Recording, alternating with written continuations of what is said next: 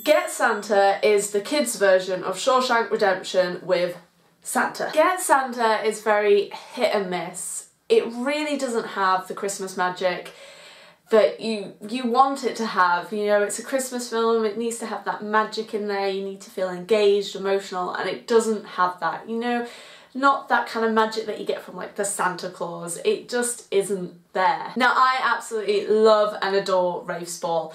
I'm still waiting on his marriage proposal. I'm ready. When he is, I'm here.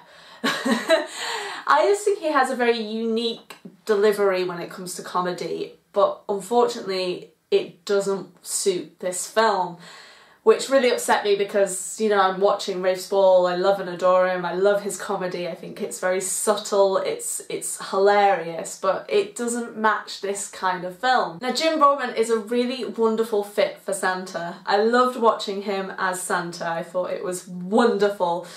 The man from Lincoln playing Santa, it's just very exciting for me. And then you find that most of his scenes are just very embarrassing to watch, and it's rather upsetting because once again, I love and adore Jim Broadbent.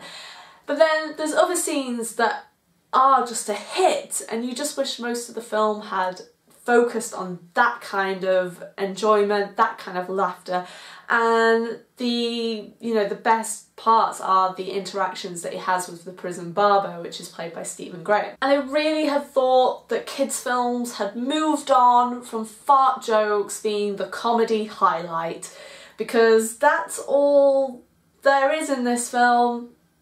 It's rather upsetting. For me, the highlight was seeing so many Yorkshire elves in one place. It's really not a Christmas film that I'll be watching every year, but it's probably one of those that I'll save for when I have kids of my own.